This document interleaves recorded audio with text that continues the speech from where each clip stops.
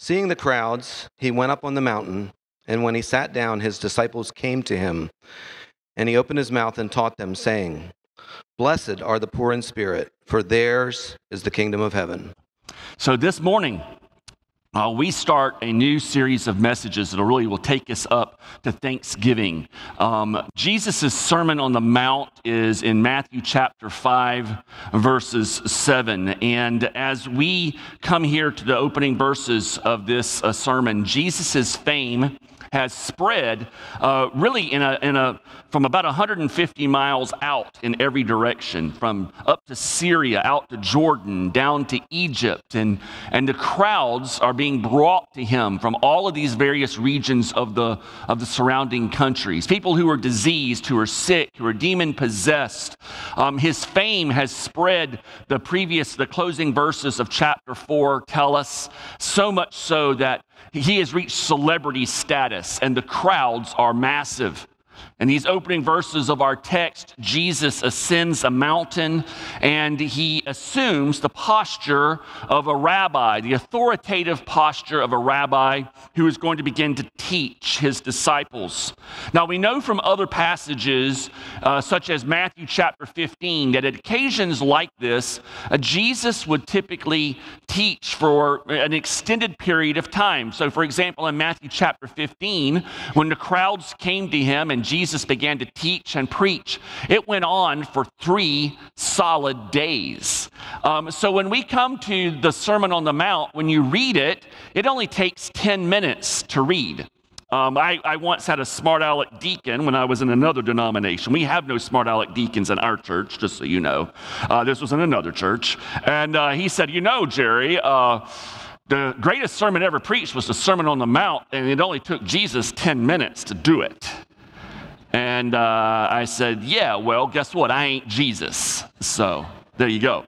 But what he was missing out on was the fact that this is not everything that Jesus said. What Matthew has given us is a very well-composed summary or distillation of everything that Jesus said over, in all likelihood, several hours or even several days, where these massive crowds have come to hear him. And he's put it together in a very well-done manner. But there's no doubt that the greatest sermon ever preached in the history of humanity is the Sermon on the Mount. Thousands, literally thousands of books have been written about this sermon, analyzing and critiquing and digging into it. In fact, there have now been scores, and it's not so much as that, hundreds of books written about the books that have been written about the Sermon on the Mount. There are actually books written for guys like me that critique and say, okay, here are the books you should buy about the Sermon on the Mount. That's how many books and how important this sermon is. One of the first known books that we have in existence about the Sermon on the Mount is a commentary by St. Augustine, written in the early 400s. And the very first sentence of his book helps explain the importance of the Sermon on the Mount. This is what he says. He says, "If anyone will piously and soberly consider the sermon which our Lord Jesus Christ spoke on the Mount, I think that he will find in it a perfect standard of the Christian life. And this we do not rashly venture to promise, but gather it from the very words of the Lord himself." The standards of the Christian life. In fact, that last sentence kind of gives us a clue as to why this sermon is so important. It comes from the very mouth of the Lord Jesus himself. This sermon encapsulates Jesus' theology, his doctrine. His gospel of the kingdom is right here. And what you'll see throughout the Gospels is that this message, the Sermon on the Mount, it is sprinkled in other places because he's an itinerant preacher. And as he speaks in other locations to other audiences, Jesus will repeat aspects of the Sermon on the Mount when he's in other places throughout his ministry. But even if you don't understand it from that perspective, all you have to do to understand the importance of the Sermon on the Mount and its greatness is simply read it. Every time I read the Sermon on the Mount, it just slays me. It slays me. You read this sermon, and it just strikes you to the marrow of your soul. Dr. Kent Hughes calls it a spiritual X-ray machine. He says, when you read the Sermon on the Mount, it undresses you. No one can read it and walk away from it unaffected and unscathed and unconvicted, because it reveals what's going on deep inside of our lives and our hearts. It undresses us spiritually. It makes us uncomfortable, because when you read it, you realize there's no way I measure up to this. How far short I fall from Jesus' Sermon on the Mount. And it's because of this that through the centuries, there have been those who have taught that Jesus' Sermon on the Mount, he never intended for us to literally follow it and obey it. That wasn't his purpose. Different groups, different individuals have packaged this in different ways and for different reasons and with different ideas. For example, some have said that Jesus in the Sermon on the Mount is actually making the law of Moses so onerous, so hard, that he is coming across like Moses on steroids, right? That it's so hard that it's intentional in order to drive us to the gospel, right? Others have said, especially in the last 100 years or so, as liberal theology has crept into Christianity and evangelical Christianity, these folks have said, that, listen, Jesus clearly does not meant to be taken literally. Just look at the language he uses. He uses proverbs and maxims and hyperbole and exaggerated types of statements and paradoxes that can contradict themselves or contradict other aspects of the scriptures. He clearly does not mean to be taken literally. What he wants you to do is he wants you to get to the spirit of the Sermon on the Mount. And so when you get to the spirit of the Sermon on the Mount, those who are into the social gospel, for example, will say that Jesus is really wanting us to take what he says in the spirit of it and build a better society and build a better world and that type of thing. And those who are all about the therapeutic gospel, they see Dr. Sigmund Jesus in this sermon, and they want us to have a better psychological well-being and emotional health. And the prosperity gospel comes to it, and they see the spirit of it, that Jesus wants us to be wealthy and healthy. And so everyone takes the spirit of it and massages it in a way that, is convenient and different. I was raised in a tradition, frankly, that taught both the churches that I was raised in, the college, the university, the seminary that I went to, got my degree from, taught that the Sermon on the Mount is not for the New Testament church, not at all. They read it and said, no, what's going on here is Jesus is talking to the Jews. He's offering the kingdom to the nation of Israel. That in that dispensation of the law, people had their righteousness come to them through obedience to the law. And they rejected Jesus. But Jesus was offering the kingdom to them, and this was the society that he would establish if they would simply accept him. This beautiful society where the law would reign, and this would be the environment that would be there. But they ultimately reject him, and so he turns his attention to the church. And later, he would come back to Israel, the nation of Israel. And we talked about this some last week, and some of you thought that I might have, been on some meds or something. And so just to prove this to you, I pulled out my old Schofield Reference Bible. How many of you used to own a Schofield Reference Bible? Raise your hand. If you don't know what a Schofield Reference Bible is, this was like I think maybe the first really popular study Bible created and in the United States, and it reigned supreme from the early 1900s until maybe recently, maybe the late 1900s. And it comes from what is known as dispensationalism. It's a theological system that was very prominent within evangelical Christianity. And some of you have been raised in that. And in the notes to the Scofield Reference Bible, which many of us were raised with, who were Christians in that faith tradition, this is what it says. For these reasons, the Sermon on the Mount in its primary application gives neither the privilege nor the duty to the church. These are found in the epistles. Under the law of the kingdom, for example, no one may hope for forgiveness who is not first forgiven. Matthew chapter 6 in Jesus' sermon. Under grace, the Christian, that's what we live under, is exhorted to forgive because he is already forgiven, Ephesians 4. So in other words, there's a difference for forgiveness under the law of the kingdom versus under the age of grace. And he goes on and says, but there is a beautiful moral application to the Christian for the Sermon on the Mount.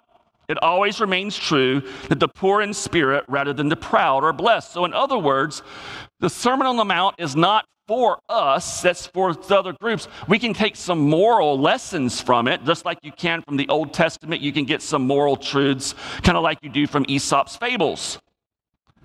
But they're not for the church. They're for the nation of Israel.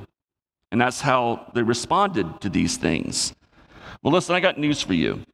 The Sermon on the Mount, every word of it, is as much for us as it was for the early church and for that original audience. Every word of it is for us, and we are going to be spending large parts of this ministry year studying major portions of the Sermon on the Mount, line upon line, precept upon precept.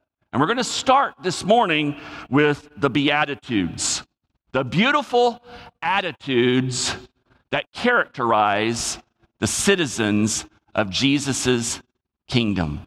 The Beatitudes. There's 8 of them. You know, if you go to the book of Galatians, there are 9 fruits of the Spirit. And all 9 of those fruits of the Spirit are supposed to be in existence and in some way, whether a little bit or a large bit, characterizing the life of a believer of Jesus Christ. There are 8 Beatitudes, and all 8 of these Beatitudes are supposed to be characterizing the life of someone who is a citizen of Jesus' kingdom.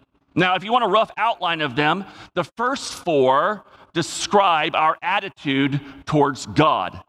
The second 4 describe our attitude towards other people. And if this is the most important sermon ever preached, then the first sentence, which is the first beatitude, I would contend, is the most important sentence in the most important sermon ever preached.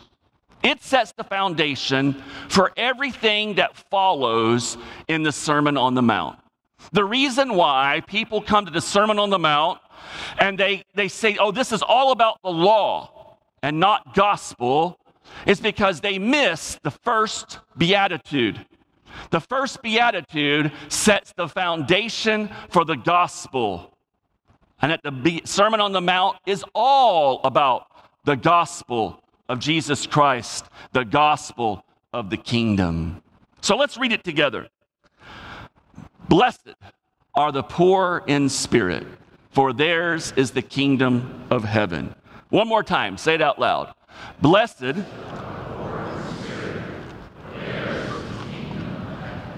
So this morning, with our remaining time, we're going to do several things. We're going to answer several questions. What is the meaning of blessed?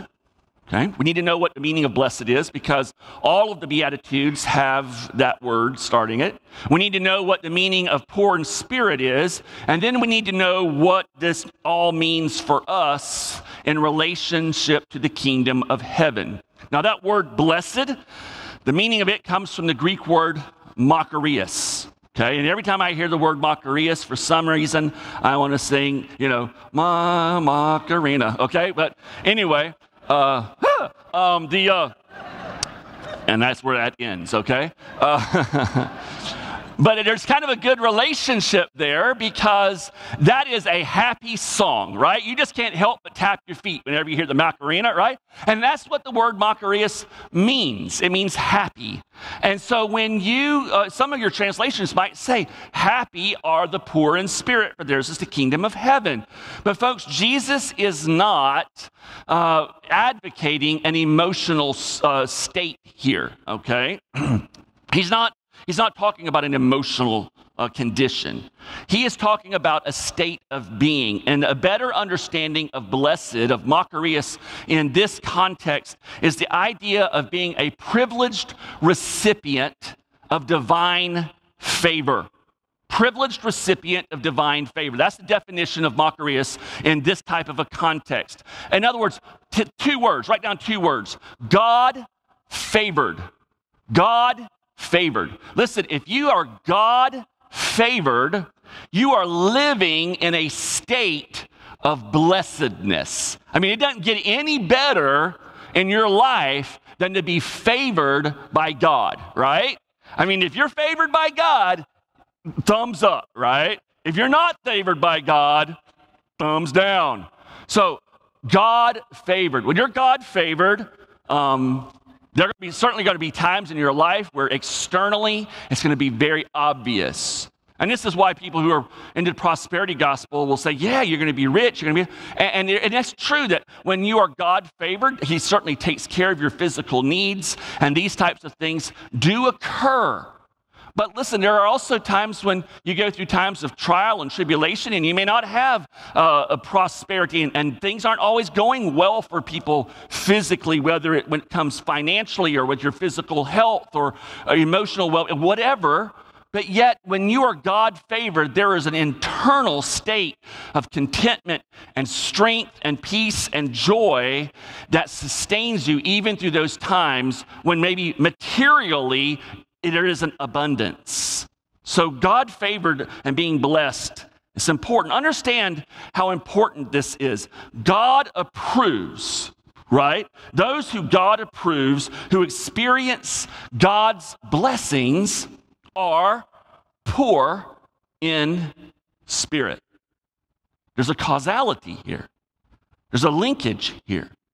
And this is true of all of the Beatitudes. If you want God's approval, the Beatitudes are for you. People who have these characteristics in their life, they enjoy God's approval.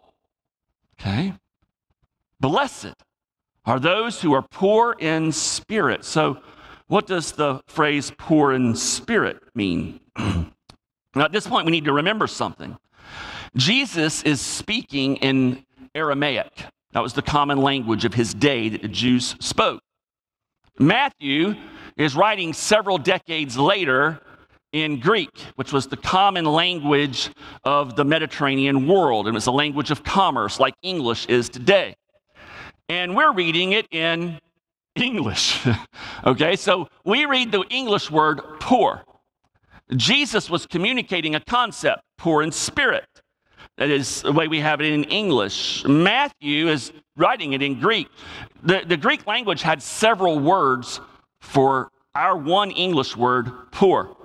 For example, in the New Testament, you will read the English word poor, and it might be the Greek word penes. Penes means that you had a job, you just didn't make a lot of money. You were the working poor. You were like, maybe you were like my family growing up. Your dad worked 2 jobs. Your mom worked a job when we were in 5th or 6th grade. By that time, we were all working jobs and had lawn businesses, and we all pooled our money and we put it towards the welfare of the family, right? We ate out a couple of times a year. And one of the restaurants, there's a chain in Jacksonville at that time, still is in existence, is unique to Jacksonville, called Famous Amos. And it was a country restaurant, and its logo was poor but proud. And all the meals were cheap.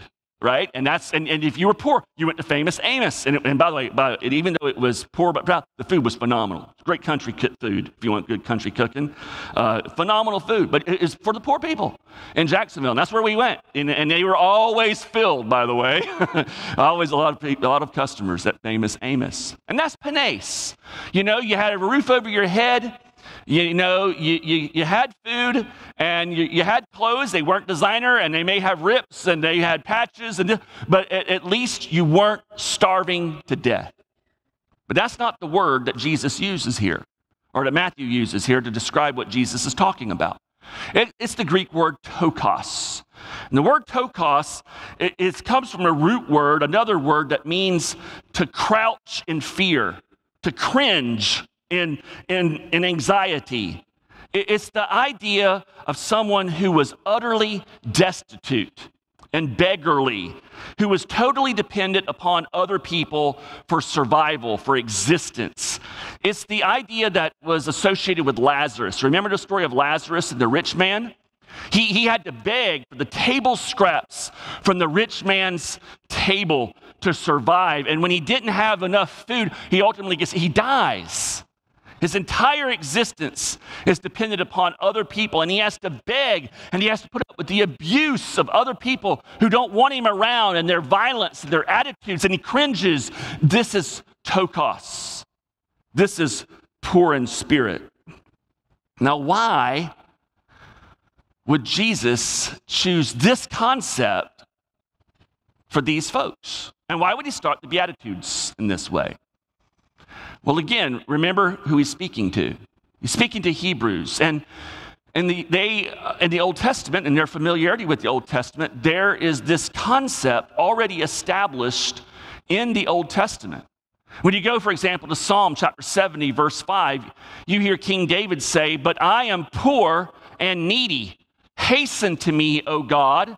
You are my help and my deliverer. O Lord, do not delay." Now, who's speaking here? Who did I say was speaking? King David, which made him what? Rich, right? So you could be rich, yet be poor and needy. Hasten to me, O God. You are my help and my deliverer. So being poor in spirit does not necessarily mean that you don't have financial abundance. It is a state of being. It is a mindset. It is dependent upon your heart attitude and what's going on in your life. God will say in Isaiah chapter 57, "Thus says the one who is high and lifted up, who inhabits eternity, whose name is holy. I dwell in the high and holy place, and also with him who is of a contrite and lowly spirit, to revive the spirit of the lowly and to revive the heart of the contrite." So this is what poor in spirit is getting at. And so you have to ask the question, why does Jesus start here with tokos, with poor in spirit? What is he getting at with these people who have come from all around to listen to him? Why is he starting with this idea? Remember last week, the kingdom concepts? He's talking to Hebrews, to Jews. They were God's chosen people.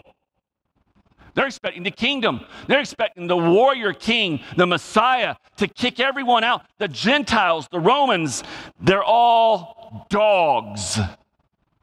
Their mindset is, of course we're citizens of the kingdom of God. We're Jews, aren't we?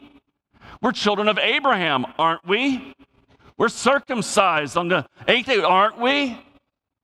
The dogs aren't part of the kingdom. We're part of the kingdom because of who we are. This arrogance, this pride, this racism, this ethnic and religious discrimination and bigotry that was inherent within the country, they had missed it even from their own prophets. And what the kingdom of God had degenerated into from a spiritual worldwide kingdom had become this political idealism. And God starts right there, attacking the root of arrogance and pride, personified with the Pharisees, but understand it was rampant throughout the society. We're better than everyone else.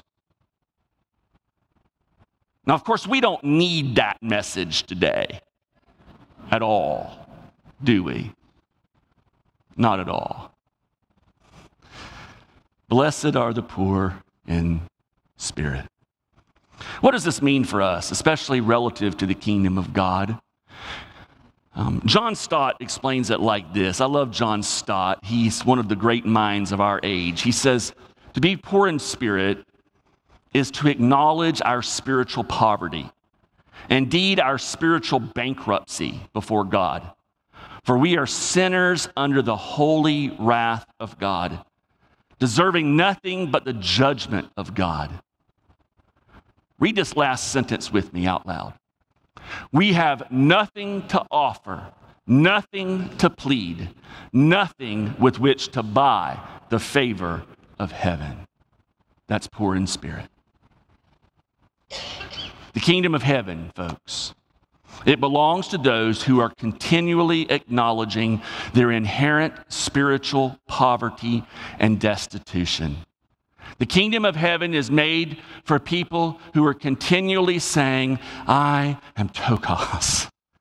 I am utterly dependent upon my Lord Jesus Christ for my existence, for my survival, for my strength, for my sustenance, for my victory, for any blessing, for any type of challenge, any type of victory over sin I have. It all comes from Him.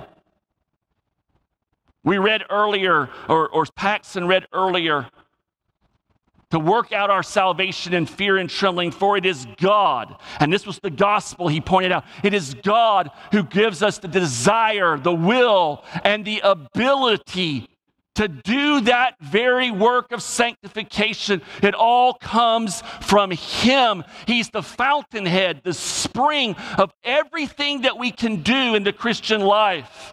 It's the foundation. It all comes from the Lord Jesus Christ. It inherently comes from Him because inherently we are broken and corrupted. And those who experience God's blessing, who are God approved, are those who first realize they are spiritually, utterly destitute. Those who believe in the deepest part of their souls that they have no advantage over anyone else, regardless of education or economic abilities or skin color or denomination or heritage or whatever. Those who believe that they cannot save themselves, that they don't deserve God's mercy, that at the end of the day, they are not righteous apart from Jesus Christ. That when they look at themselves apart from what Jesus does, they say, I am not good. If Jesus doesn't intervene in my life, I will run after sin every chance I get. And the only reason why I don't is because Jesus works in my life. That person is the person who God approves of. Now listen, the world's message is diametrically opposite of this, right? It's not the poor in spirit, the person who is humble, who says, I am spiritually destitute, I am utterly dependent upon the Lord Jesus Christ and His Spirit. Not at all. The world's message is, blessed are the rich. Blessed are the rich, for they shall have the good life. Blessed are the strong and the powerful, for they shall be secure. Blessed are the strong, for they're the ones who will be free from fear. Blessed are the self-sufficient, for they shall control their own destinies. You see, that's the message of the kingdom of this world. You can only trust yourself, and it's up to you, but that's okay because you are inherently, you have that spark of divine. You are God yourself. You are the end. You're the judge. You're the one who should look to yourself, right? You're the end standard. Your truth, what you think is truth, what I think is truth. That's what the kingdom of our world pushes upon us. But Jesus says, no. Blessed are the poor in spirit, for theirs is the kingdom of heaven. He gives us an illustration of this in the New Testament. He gives us two different guys. One is very religious, dressed very well. He's a Pharisee. He's a very moral person. You'd want him to marry your daughters, probably. He was, no doubt, fairly financially well off. He was a moral dude. And he goes to the temple and he begins to pray. And he throws his arms out and he looks up to heaven and he begins to say, "Look, God, thank you for not making me like that tax collector over there. Thank you that I don't sin like him. Thank you for all the advantages. And aren't you lucky that you have me on your team?" You know? And he begins to list his curriculum vitae and all the benefits that he brings to God and to the kingdom and how good he is and how much he does for God and how much better he is than the person over there, the tax collector. And then there's the tax collector. He won't even look up at God. And he says, "God, I'm a sinner. I don't deserve your mercy. Be merciful to me, a sinner." And how does Jesus end this story? He says, "I tell you, this man, the tax collector, the dog, the unclean person in their society, the lowest of the low, the collaborator with the enemy, I tell you, this collaborator, this lowest of the low, this man went down to his house justified, made right with God, God approved. This man went down to his house, God approved and declared righteous." That's what it means. "Rather than the other. For everyone who exalts himself will be humbled, but the one who humbles himself will be exalted." Which of those men would you rather be? God approved or the other? As we close this out, let me close it out by applying it to two different groups this morning. Some of us this morning, I have no doubt, are not a part of the kingdom of God. And you may know this or you may not know this. I'm amazed by the folks who oftentimes may not know they're not a part of the kingdom of God. I remember when I was a child, maybe close to being in junior high, I was part of a mega church in Jacksonville and this was in the days before they had the word mega church. And the pastor preached a sermon one night, and he offered people the opportunity to come forward, as our tradition did, and receive Christ. And a lady got out of the choir, and she walked down out of the choir, and there was a ripple through the church, and she came forward, and she ultimately makes a profession of faith to receive Christ. And the reason why it made a ripple was it was the pastor's wife. And and she's middle-aged by this point and has been a pastor's wife for, 25, 30 years. And he shared with the church her words that she whispered in his ears. She said, she was a neat lady. She says, "I'm not going to hell to protect your reputation as the pastor of this church." And she said, "I've been convicted for a long time." She knew all the right answers. She knew her Bible backwards and forwards. She had all the doctrine and the theology right in her mind. She'd been raised into, she was a professional Christian. How many professional Christians will split hell wide open? That number's going to be staggering. Never a member of the kingdom of heaven. Why? Because there's no conviction in the heart of destitution and spiritual poverty. I would ask you this morning, do you believe in your heart that you are spiritually bankrupt without Jesus Christ? That you are spiritually poor? Do you believe in your heart that apart from Jesus Christ, you are not a good person? By God's standards, not a righteous person. And whether you're a professional Christian or someone who's on the fence or anything else, if in your heart you think in some way, I'm good person, or I got news for you. You're like Mrs. Gray. Blessed are the poor in spirit, for theirs is the kingdom of heaven. Pray that God would give you a heart to see your utter need for Jesus Christ, your utter destitution and dependence upon God's mercy, that we fall far short of the glory of God, that we are born bankrupt sinners, deserving no mercy, deserving no grace, and that on our very best days, without Jesus Christ, our very best days are infinitely evil in God's eyes. Our motives are corrupted. They're selfish. They're vainglorious. Our best days condemn us, my friends.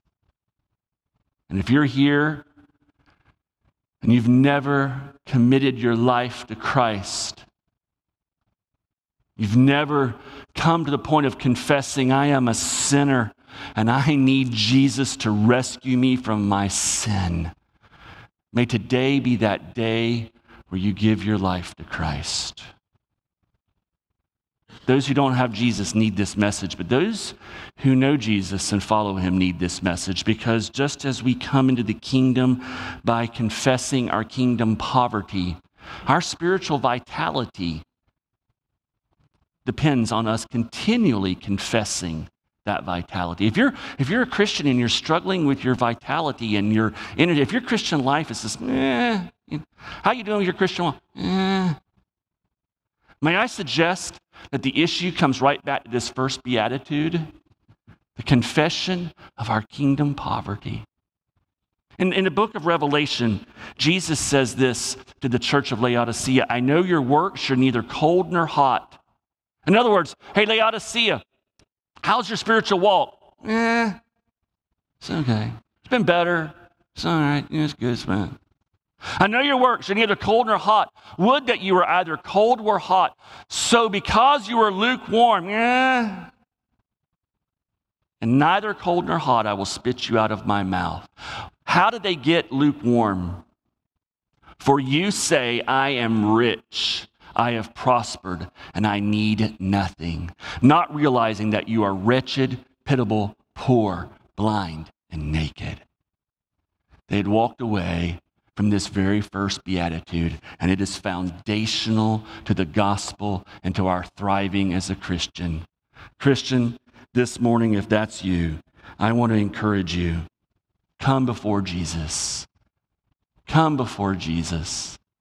Paxton made mention of a song, when I find myself in this state, and listen, I find myself in this state, and I find myself relying upon myself, and when I do, it gets me in nothing but trouble. But I find that when I am like this, when I come before Jesus and I confess and I sing, sometimes I sing, and music is a part of my spiritual journey. And one of the songs that recently, over the last several years, we sing it in our church. And when this is a song that I sing to God. Not very well, but I sing it. Here's the lyrics from Matt Maher. Lord, I come, I confess. Bowing here, I find my rest. Without you, I fall apart. You're the one that guides my heart. Lord, I need you. Oh, I need you. Every hour I need you. My one defense, my righteousness. Oh God, how I need you. Here's maybe the verse I like the most. Where sin runs deep, your grace is more. Where grace is found is where you are. And where you are, Lord, I am free. Holiness is Christ in me. Lord, I need you. Oh, I need you. Every hour I need you. My one defense, my righteousness. Oh God, how I need you. To teach my song to rise to you. when temptation comes my way. When I cannot stand, I'll fall on you. Jesus, you're my hope and stay. Lord Jesus, that is so true for each and every one of us here. There are some here, Lord, who are professional Christians or who have never confessed you. You are their hope and stay. May right now, even as I pray, may they pray. In fact, if you're here this morning and this message has touched your heart, and you would say, Jerry, I am that professional Christian. Jerry, I am that person who's never committed my life to Christ. I'm just going to stop right now, and I want to lead you in prayer. And if the intention and desire of your heart is you would like to give your life to Christ, I want to just give you a simple prayer to pray with me. It's the magic isn't in the words of my prayer. It's in the intention of your heart. So pray with me in the quietness of your heart. Lord Jesus, I'm a sinner. I have no hope in myself.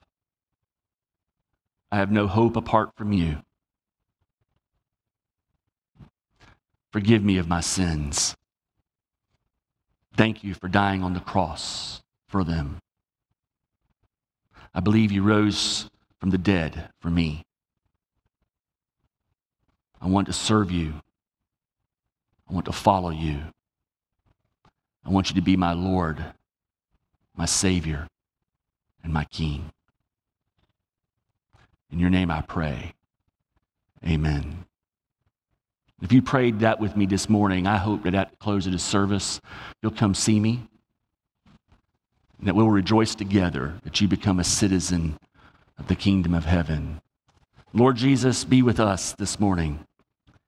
Those of us who are struggling in our Christian walk, may we know that we need you. May we come to you. May we fall at your feet and we find the grace, the sustaining power that can only be found there, so that we can be those citizens of the kingdom that bring glory to you. In your name we pray, Jesus. Amen.